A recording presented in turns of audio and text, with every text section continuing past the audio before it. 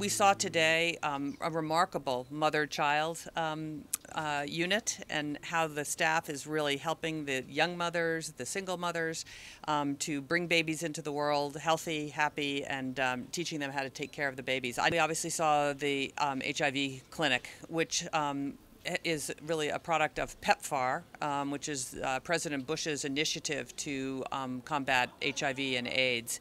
We can achieve the goal of ending mother-to-child transmission of HIV by 2027, and I think we can actually, get HIV beyond an epidemic. So with all of your help, with your expertise and your dedication, I just want to say thank you. Thank you for what you do with us. Thank you for helping us be better. And we want to listen to you and understand how we can continue to improve. I promise I'll support all programs of this facility and other facilities. We have 21 facilities, level 4s, and 161 health facilities that I'm certain that in the future, by the time I'm finishing my time in 10 years,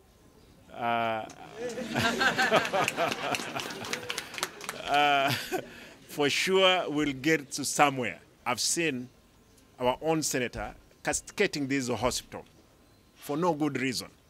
I want to say this. Guys, keep on. I've stopped the theft which was in this hospital.